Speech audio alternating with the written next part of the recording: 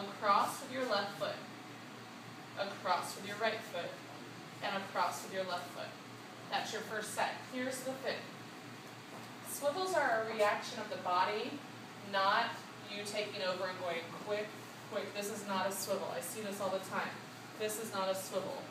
Something else girls do is, I don't know what they do. It's weird. Something like this. I don't know. It is. I'm like, it's not quite a swivel.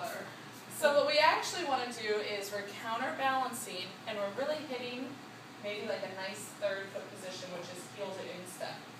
So if I did my 1, 2, 3, I'm going to feel like I'm going forward. What happens is my left side is forward, but I'm seated back in my right.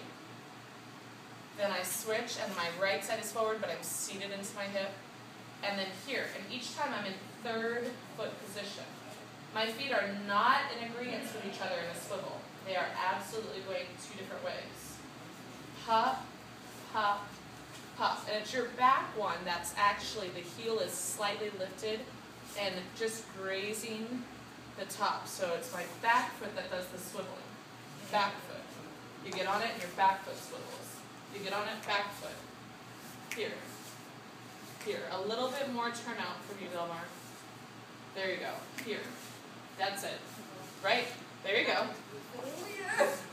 I know, that was really weird. So you want to have pressure in your forward foot, but what's going to happen is you're actually going to step on it and pop this way.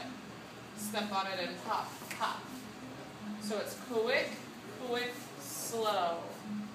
Quick, quick, slow.